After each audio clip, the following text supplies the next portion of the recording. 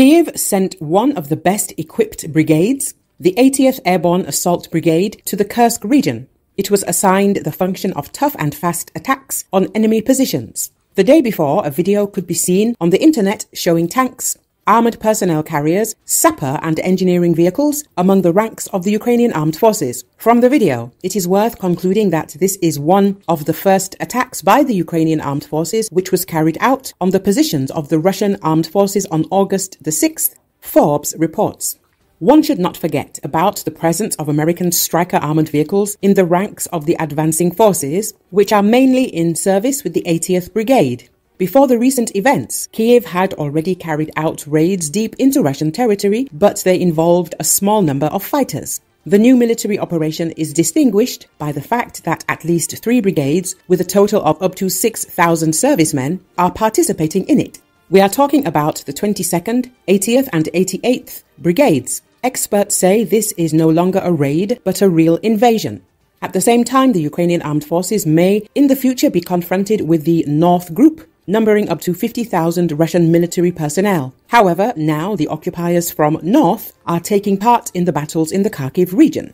The Ukrainian Armed Forces deliberately struck the area where the North Group was small in number. The source writes that if the enemy manages to quickly transfer the occupiers from the Kharkiv region to the Kursk region, they can push the Ukrainian Armed Forces out of their territory. However, if the enemy slows down, the Ukrainian Armed Forces will advance further.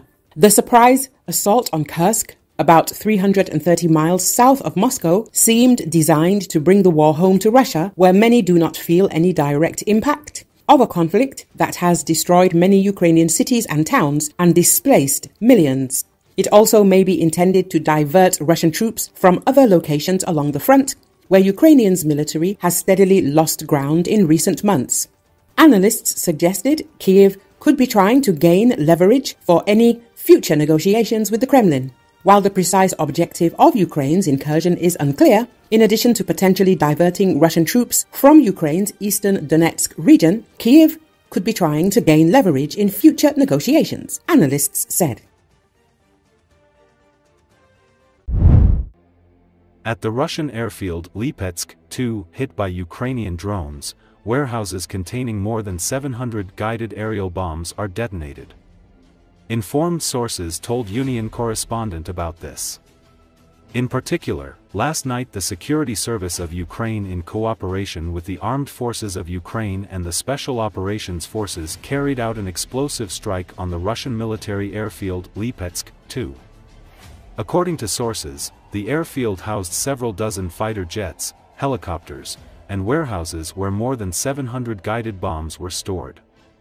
At the same time, after the Ukrainian drone strike, a powerful explosion occurred, which caused a chain detonation and a large-scale fire on a significant part of the airfield. Local authorities confirmed the fact of the detonation and announced the evacuation of residents of nearby settlements. As sources note, most of the aircraft stationed at the Lipetsk, 2 military airfield did not manage to take off. The Security Service of Ukraine, in cooperation with the Defense Forces, continues methodical work to destroy Russian aviation logistics so that the enemy does not have the opportunity to bomb Ukrainian cities with KABs.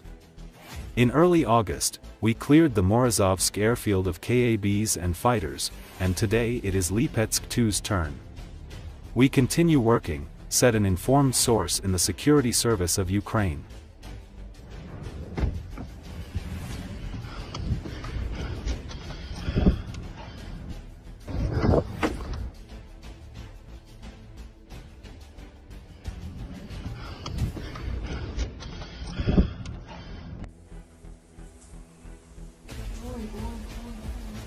Аэропорт.